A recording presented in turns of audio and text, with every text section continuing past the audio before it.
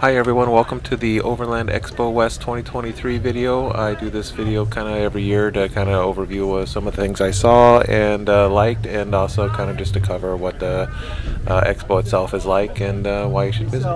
This year's expo seemed to be as big as ever, if not more so. There's been some new improvements in the area. There was some new pavements and nicer setups for the booth areas and stuff like that. This year we had some rain on Friday, kind of like from 11 to maybe 3. It wasn't that bad. And then Saturday was really nice, big crowds, and I think Sunday was bringing them in too. I believe there were more vendors than ever this time. One of the trends I kind of noticed was there was less of the giant semi type booths that took up the space of like 10 booths. There was a couple, 3 of them around, but it used to be more. It seemed like some of the ones that used to have semis now just had pretty small booths, which made room for other smaller companies, which is what I like. I like to see, you know, the little guy and what the odds and ends that they have, that the widget that they came up with, and that's pretty helpful. In this video I'll show you around and show you some of the interesting things that I saw and thought were really worth highlighting. This is Kyle with Lone Peaks. He's going to tell us a little bit about the camper he makes. How's it going, guys? We have the Lone Peak camper here. So what makes this thing unique is the overall length of it. It's 10 feet long. It includes a 4-inch thick, 80-inch long mattress. And with that long length, we basically get a giant pass-through space inside of the camper. So if you look inside, this is standard on all models. So the whole goal with this thing, I don't know if you guys have heard my story, but my rooftop tent got stolen. Somebody took a Sawzall to my rack, stole my rooftop tent. So when I started thinking about the next system I wanted to build out, one of the big things is I wanted to have a lot of room inside. And so that drove the design of having a giant pass-through space, the design for this rear overhang, which creates a ton of interior volume. It's also a rain guard, so yesterday it was dumping out here and we were cozy inside and had the back window open so we could actually have airflow and see outside. So that's kind of the cool thing about the camper. And then we also have a ton of different accessories. We have storage accessories. This is called a gear vault. We have gear bags on the side. I got a bunch of my recovery gear here. We have electronics accessories we're coming out with, including something called the power plate, which is back here. So it combines an inverter, a DC to DC charger that includes an MPPT solar converter. So that's all that to say is that you can charge a battery in the bed of your truck off your alternator or off of solar panels, which I have about 400 watts on the roof charging this battery down here. So this is all built out with a truck vault system. Truck Vault is a company over in Western Washington, mainly LEO, like law enforcement based products, but they're venturing into more of the overlanding market. And so they make some incredibly high quality products that you can store a firearm in here, you can store a fly fishing pole. It's been pretty nice. And I also use these as a bench system basically to live out of. So if you guys have any questions about the camper, check it out. Website is lonepeakoverland.com. Or just reach out to me personally at kyle@lonepeakoverland.com. Believe me, I've been kind of studying the pop-top camper world for quite a while. Even have a Facebook group on it, and this is definitely one of the best I've seen, especially for the wedge style. And Kyle's been gracious enough to give me a code to get you guys $250 off accessories if you were to order one of these, and that code and all that information is in the description of this video. Prices for this quality of camper right now is basically unbeatable. I thought it was kind of interesting that a battery-powered vehicle teamed up with a regular 12-volt battery manufacturer for their booth. It was kind of nice to see the RS1 in full glory. The electric Hummer was back again this year, though they're really not producing many of these. I think I heard like the first month they sold 8 or something like that, or produced 8. But it is definitely a different vehicle, heavy as heck, but it's pretty cool looking. And they did have their new, I guess it'd be the Colorado or whatever the GMC version of it was. I use an OVS 270 on it and really love it. And they were showing off a prototype of a pop-top camper too as well. That looked kind of interesting.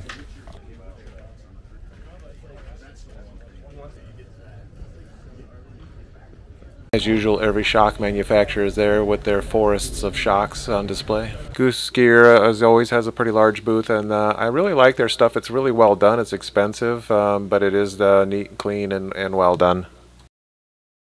This is the first overlanding setup I've seen of a full-size Grand Wagoneer. It looked kind of interesting, and they had the Red Tail Overland carbon fiber hard-sided rooftop tent on there. I think these run close to 30 grand. So really cool setup, but nothing that's really a thrifty Overlander style. Viato had some really well done just storage units, kind of like the Goose Gear stuff, only these guys are all done with aluminum, so they save a lot of space. The Oru pop top is really nice, just a little spendy. Hey guys, I'm Joe with Viato Equipment. I do product development for Viato. I'm here in the Nomad booth today. We're showing off our Viato truck interiors. As you can see here, we have a plate, we have some modules in the back, we have some modules in the front, we have a seat cover, we have hatch access on the top, front and back. You have pull-out drawers that pull out fully here. This one goes to the tailgate, but you do have options to pull them out to the tailgate or to the aisle. Now looking up, we have the Oro Designs Bruin camper. This camper features hard sides. We have windows here, and when we pull it down, it folds into itself and collapses in the front, so you can latch it in the front, and then you latch it in the back. If we go inside, you'll see the bed is stowed right now, but the bed platform will pull out here, and then you would flip the bed over, and you have a full queen size bed up here. The mattress itself is about 4 to 5 inches thick. It depends on the model you're ordering, but you do get it with it. The sides are all hard sided in here, so when you have wind, you get way less wind noise, way less buffering. There's no twist to it when it opens. We have honeycomb up top, which makes it lightweight. Our panel down here is the same honeycomb, it makes it lightweight. The system altogether, with everything you see here, probably weighs about 500 pounds at most, but it's a super robust system, and if you have any questions, you should check us out. You can find us at orodesignsUSA.com or orodesignsUSA on Instagram, and you can find Viato at viatoequipment.com or Viato Equipment on Instagram. Seems to be more and more full-size overlanding trucks, including these from Elevated. They are definitely monster trucks with some big tires on them.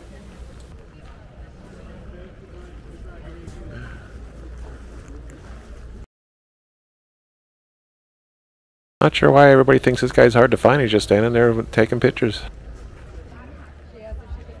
I couldn't believe how expensive they were. Yeah. This Fieldcraft Gladiator caught my eye as a pretty well done setup. Hey guys, Tim from Kakadu here. Really excited to take you through our portable Outback shower. We're launching the brand this year at Overland Expo West, and this has by far and away been one of the most popular little units. So what we see here, guys, a fully portable self-contained unit that will take ambient temperature water straight in, heat it up, and spit out hot water in a matter of seconds. So I'm going to take you through how it works. Two-stage operation. Simply hit the power unit, that lights up your LCD display. It'll show you what the inlet temp is of the water, and it'll also show you what's coming out. So when you're ready to go, hit start. You might hear that electronic ignition kicking in. That's powered by the lithium battery. So again, fully portable, running off a lithium-ion battery. As soon as that's lit, the flame lights up. You can see that indicator there, and you can see as I turn this dial, that dial will start to crank out hotter water, and you'll see how fast that starts to increase. Now the unit's going to do water anywhere up to 122 degrees Fahrenheit, and then you've got a lot of really clever design features built in here. For example, on the shower head, if you're using a shower situation and you want to conserve water, jump in, get wet, switch it off. You can soap up, you can do your hair, and then when you're ready to go, rather than jumping out, turning it back on at the unit, you simply turn the shower head back on, and that'll reignite, and your hot water's coming again instantly. You can see out the back here with the propane pound tank. That's going to give you about 4-hour continuous runtime, and with the lithium-ion battery on board, you're going to get about 2-hour continuous runtime. Common question is, what happens when I run out of battery? There's a 12-volt DC charger that's included, so you plug it into your power source, direct into your cigarette auxiliary if you like. That'll run the unit, and it'll also charge the battery at the same time. So there's plenty of really easy to use features built inside the unit, and quite functional. If it's too hot, simply turn the dial. That reduces the burner, which ultimately reduces the output on the water there as well. What's the flow rate? Flow rate on the unit, you're going to get about half a gallon per minute, or in our language, 2.3 litres, asterisks. So that's really important to get that balance right.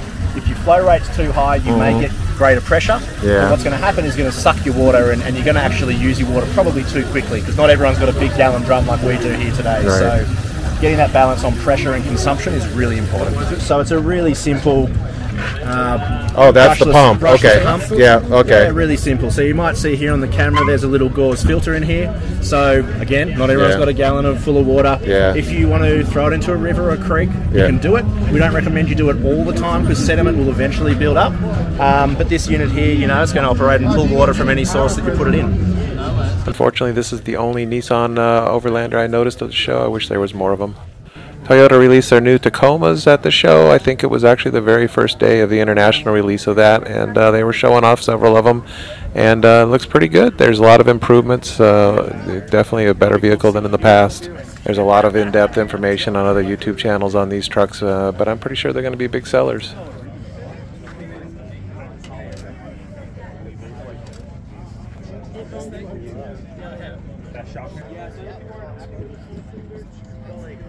Expo always has plenty of raffle giveaways. This one was at Dometic/4Runner, and a lot of big crowd. Last year, our theme was the soft-sided bags storage, and this year it seems to be a lot more of the extrusion/laser and water cut type metal pieces to do fittings and throughout the your builds.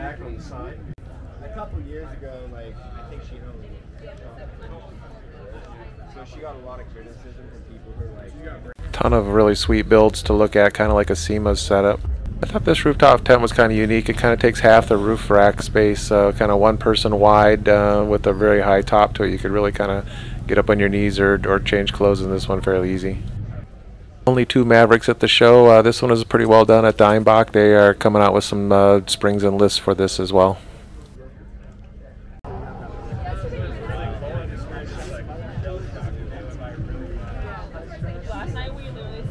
This is the first year Topo Toppers has been at Expo. They have some pretty good toppers for pretty competitive prices as well. Amber and Justin were back with some Starlink products. So this is a 12-volt Starlink conversion. It's all in one. It takes a standard Starlink like that. You have a dish and a router separate, and it converts it into an all-in-one package. So this has the router internal. Oh, okay. You just plug it into 12 volts, and yeah, you can magnet it on a vehicle. You turn it on and off with a wireless remote. Pretty straightforward. It just shrinks the whole package way down, so you can, you know, it's not really feasible to haul that around in a truck camper this size. It takes up a whole seat in the truck, basically. Right. Versus this, you can put it on the roof and use it in motion and leave it there. You don't have to haul it around. It's always mounted. UniqueComponentry.com or Unique Componentry on Instagram.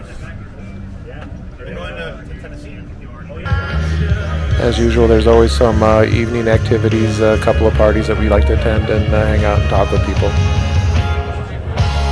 This year there was more camping than ever before. They kind of expanded their camping area, including some closer to the venue itself, and it was still really crowded. You did kind of do, I guess, like, you know, basically say it's festival camping, so you know, you're not all spread out and everything, but it works well, and it's fun to walk around, check out the rigs. And see what everybody else is doing with their setups. Ended up camping near Red Rocks Overland, and also right by us was Dusty, the vehicle that Tim and Kelsey from Dirt Sunrise used to drive. This year seemed to be a lot less with YouTubers. Here was Roadshow's Me had a booth, but a lot of the other YouTubers were kind of set off to the side and weren't necessarily part of a booth too much. Badass Brunette had her vehicle, just finished it, and that was in a booth, but the rest were kind of off on a kind of an influencer YouTuber area. There was still plenty of the super monster Overlander, if you call them that, vehicles. Some are massive and pretty interesting and pretty expensive, but it's something different to see. And as always, there's a lot of classic vehicles to look at. They're kind of different and fun. It's sort of like a SEMA in that way, just to check out some of the different vehicles around.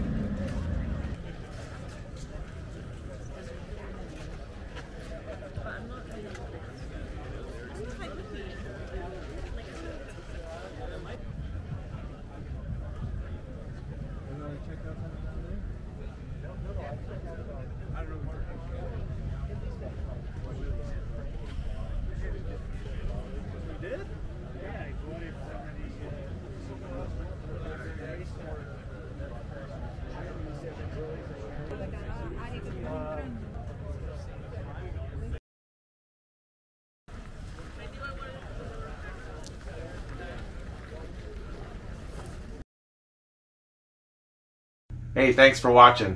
If you enjoyed this video, I'd really appreciate it if you'd hit that like button and subscribe. We'll see you on the trail.